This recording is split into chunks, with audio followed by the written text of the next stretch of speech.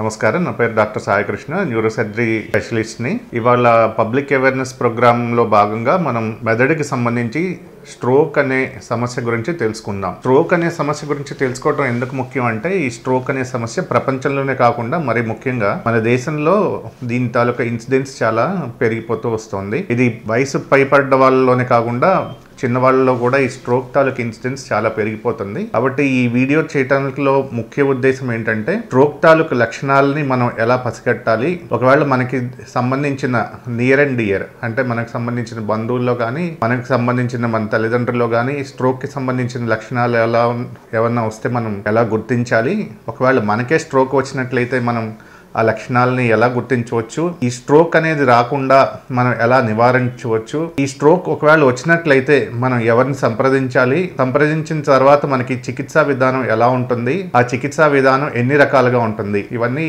ఈ వీడియోలో మీరు తెలుసుకోవచ్చు. ఇది ఒక పబ్లిక్ అవేర్నెస్ ప్రోగ్రామ్ లో భాగంగా మేము ఈ స్ట్రోక్ వీడియోని చేయడం జరుగుతుంది. స్ట్రోక్ అనేది ఎలా అంటే, గుండెకి సంబంధించి గుండెపోటు ఎలాగైతే వస్తుందో మెదడుకు కూడా స్ట్రోక్ అనేది చాలా సర్వసాధారణమైనది. ఇది కొంతమందిలో వార్నింగ్ సైన్స్ అంటే ముందే మనకి మూర్ఛ రావటం కానీ, లేకపోతే తిమ్మిర్లు రావటం కానీ, లేకపోతే కాలు చెయ్య వీక్నెస్ రావటం కానీ ఇలా జరిగి వార్నింగ్ సైన్స్ ఇస్తాయి. ఒకవేళ ఇలాంటి వార్నింగ్ సైన్స్ కనుక 24 గంటల్లో కనుక మనం నార్మలైజ్ అయిపోతే వీటిని ట్రాన్సియంట్ ఇస్కిమిక్ అటాక్స్ అంటాం. ఈ ట్రాన్సియంట్ ఇస్కిమిక్ అటాక్స్ ని మనం నెగ్లెక్ట్ చేయకూడదు.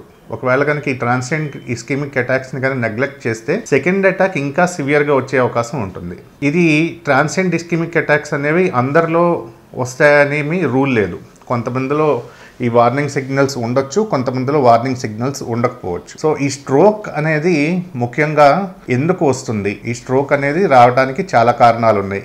కొంతమందిలో జన్యుపరంగా సంబంధించిన కారణాలు ఉంటాయి, కొంతమందిలో ఇట్ రన్స్ ఇన్ ఫ్యామిలీస్ అంటే కుటుంబంలో తాతలు తండ్రుల దగ్గర నుండి పిల్లలకి కూడా సంక్రమించే అవకాశం ఉంది. ఇంకా మన లైఫ్ స్టైల్ విధానం, లైఫ్ స్టైల్ అంటే మనం చాలా ఎక్కువసేపు ఇప్పుడు మన దైనందిన జీవితం చూసుకున్నట్లయితే చాలా ఎక్కువసేపు చాలా మంది మన పనిలో నిమగ్నం అయిపోయి 4-5 గంటలు ఒకే చోట కూర్చుని మళ్ళీ లేవకుండా అలాగే కూర్చోవటం జరుగుతుంది. దీన్ని సెడెంటరీ లైఫ్ స్టైల్ అంటారు. ఇలా ఈ సెడెంటరీ లైఫ్ స్టైల్ వల్ల ధూమపానము మరియు మద్యపానం సేవించటం వల్ల, డ్రగ్స్ కి ఎడిక్ట్ అవ్వటం వల్ల, ఇలా కొన్ని కారణాలు, ముఖ్యమైన కారణాలలో ఈ కారణాలు ఉన్నాయి. ఇంకా స్త్రీలలో కొంతమందిలో వాళ్ళ తాలూకా హార్మోన్స్ వల్ల కూడా ఈ స్ట్రోక్ వచ్చే అవకాశము ఉంది. సో వీటిని మనం ఎలా గుర్తించాలి, గుర్తించటం కొంతమందిలో మూతి పక్కకు వంగటం, కొంతమందిలో తిమ్మిర్లు రావటం, చెయ్య కాలు వీక్నెస్ రావటం, మూర్ఛ రావటం, ఫిట్స్ రావటం, అపస్మారక స్థితిలోకి వెళ్ళిపోవటం ఇలా జరుగుతూ ఉంటుంది. దీన్ని మనం ఎంత త్వరగా గుర్తిస్తే అంత తొందరగా మనం ఈ జబ్బుకి ట్రీట్మెంట్ చేసుకునే అవకాశం ఉంటుంది. Brain is time and time is brain అంటే ముఖ్యంగా మనకు ఒకసారి స్ట్రోక్ వచ్చిన తర్వాత మనం ఎంత తొందరగా రియాక్ట్ అవుతాము అన్న దాని మీద మన బ్రెయిన్ తాలూకా కణాలు బతికే అవకాశం దీన్ని బట్టి ఉంటుంది. కాబట్టి మనకు ఎవరైనా స్ట్రోక్ సిమ్టమ్స్ కానీ లేకపోతే ఈ పక్షవాతం తాలూకు సిమ్టమ్స్ కానీ వస్తున్నాయని కనుక మనం గుర్తించినట్లయితే, లేకపోతే హెచ్చరికలు మనకి వచ్చినట్లయితే, మనం కనీసం దగ్గరలో అట్లీస్ట్ సిటీ స్కాన్ ఫెసిలిటీ ఉన్న హాస్పిటల్కి తొందరగా వెళ్ళటం చాలా ఇంపార్టెంట్.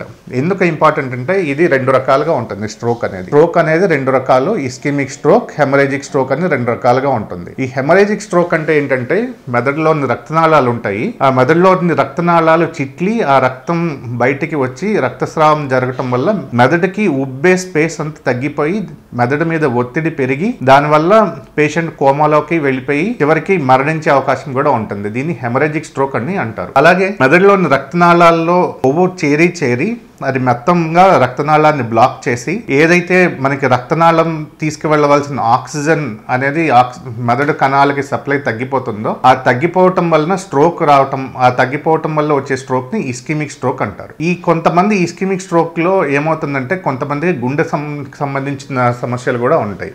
ఈ గుండెకి సంబంధించిన సమస్యలు ఉన్నప్పుడు ఏంటంటే, గుండెకి సంబంధించిన రక్తనాళాల్లో ఉన్న కొవ్వు పదార్థము మెదడుకు వెళ్ళి రక్తనాళాలని బ్లాక్ చేసి ఆ వచ్చే స్ట్రోక్ ని ఇస్కిమిక్ స్ట్రోక్ అంటారు. కాబట్టి గుండె జబ్బు ఉన్న వాళ్ళలో కొంతమందిలో, చాలా మందిలో మనకి ఈ ఇస్కిమిక్ స్ట్రోక్ వచ్చే అవకాశం చాలా ఎక్కువ ఉంటుంది.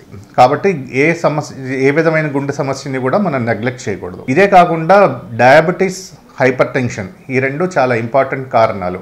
అంటే రక్తపోటు మరియు చక్కెర వ్యాధి ఈ 2 ఈ స్ట్రోక్ వ్యాధి రావడానికి చాలా ముఖ్య కారణాల్లో చాలా ముఖ్యమైనవి. అయితే కొంతమంది ఒకసారి రక్తపోటు వచ్చిన వాళ్ళు చూపించుకుని ఆర్థిక సమస్యల వలన కానీ లేకపోతే నిర్లక్ష్యం వల్ల కానీ బీపీ టాబ్లెట్లు మందులు వాడటం మానేసి దానివల్ల బీపీ ఎక్కువైపోయి హెమరేజిక్ స్ట్రోక్ బారిన పడే అవకాశం చాలా ఎక్కువ సందర్భాల్లో మేము చూస్తూ ఉంటాం. సో ఇలా వచ్చినప్పుడు ఇస్కిమిక్ స్ట్రోక్ అనేది కనుక వచ్చినట్లు అయితే మనకి ఫస్ట్ సిటీ స్కాన్ తీసినట్లయితే మనకి స్ట్రోక్ ఏ రకమో ముందు మనకి ఒక అవగాహన వస్తుంది. ఇది ఇస్కిమిక్ స్ట్రోకా లేకపోతే హెమరేజిక్ స్ట్రోకా అన్న దానిపైన మన చికిత్సా విధానం ఆధారపడి ఉంటుంది. ఒకవేళ అది ఇస్కిమిక్ స్ట్రోక్ అయినట్లయితే చికిత్స పేషెంట్ మూర్చపోయిన దగ్గర నుండి 4.5 గంటల లోపు ఒక ఇంజెక్షన్ ఉంటుంది. ఆ ఇంజెక్షన్ మనకి ఏదైతే మెదడులోని రక్తనాళాల్లో రక్తం బ్లాక్ అయిపోయి ఉంటుందో దాన్ని కరగడానికి ఉపయోగపడుతుంది. ఈ చికిత్స కూడా మన 4.5 గంటలలో ఎంత తొందరగా మనం రియాక్ట్ అయ్యి పేషెంట్ని తీసుకెళ్లి హాస్పిటల్లో ఆ చికిత్సను మొదలు పెడితే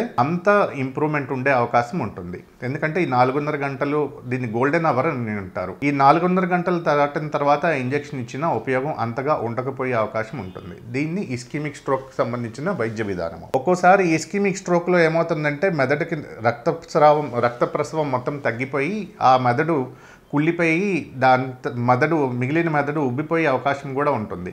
అలాంటప్పుడు సర్జరీ చేయాల్సి ఉంటుంది. మెదడు మీద ఉండే కవచము అంటే క్రేనియం ఉంటుంది, దాన్ని తీసేసి పొట్టలో పెడతాము. దీన్ని డీకంప్రెసివ్ క్రేనియక్టమీ అంటారు. ఇలాంటి సర్జరీ చేయాల్సి ఉంటుంది. అదే మనం హెమరేజిక్ స్ట్రోక్కి కనుక వచ్చినట్లయితే ఏదైతే రక్తనాళాల్లో చిట్లిపోయి ఆ రక్తస్రావం జరిగి ఏదైతే ఆ రక్తస్రావం జరగటం వల్ల మెదడు మీద ఒత్తిడి వచ్చి పేషెంట్ కోమాలోకి వెళ్తున్నాడో అలాంటి సిచ్యువేషన్లో ఒకవేళ రక్తం కనుక ఒక 30 ml 20 ml అలా ఉండేటట్లయితే దానికి అదే అబ్జార్బ్ అయిపోతుంది. మనం పేషెంట్కి మందులతో చికిత్స చేస్తే సరిపోతుంది. అలా కాకుండా మెదడు మీద ఒత్తిడి ఎక్కువ అవుతుంది అనిపిస్తే కనుక మనం డీకంప్రెసివ్ క్రేనియాటమీ చేసి ఆ పేషెంట్ తాలూకా ఏదైతే రక్తం గూడు కట్టిందో దాన్ని కూడా రక్తం మొత్తం తీయాల్సి ఉంటుంది.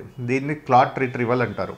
సో డీకంప్రెసివ్ క్రేనియాటమీతో పాటు క్లాట్ రిట్రీవల్ కూడా చేయాల్సి ఉంటుంది. సో ఈ స్ట్రోక్ రాకుండా మనం మన దైనందిన జీవితాన్ని ఏ విధంగా మార్చుకోవాలి, మనం ఏ జాగ్రత్తలు తీసుకోవాలి, మనం అట్లీస్ట్ రోజుకి అరగంట పొద్దున్న పూట కానీ అరగంట సాయంత్రం కానీ రోజు నడవటం, తర్వాత ధూమపానానికి మద్యపానానికి దూరంగా ఉండటం, డ్రగ్స్ లాంటి చెడు అలవాట్లకు దూరంగా ఉండటం ద్వారా ఆల్మోస్ట్ మనం ఒక 70 నుండి 80% వరకు ఈ స్ట్రోక్కి దూరంగా జరిగినట్లు అవుతుంది. అదే కాకుండా మన లైఫ్ స్టైల్ని మాడిఫై చేసుకోవటం, అలాగే ఇన్ కేస్ ఒకవేళ కనుక మనకి స్ట్రోక్ లక్షణాలు కనుక ఏమన్నా వచ్చినట్లయితే వెంటనే డాక్టర్ గారిని సంప్రదించడం, తదనుగుణంగా మనం చికిత్స తీసుకోవటం చాలా ముఖ్యం.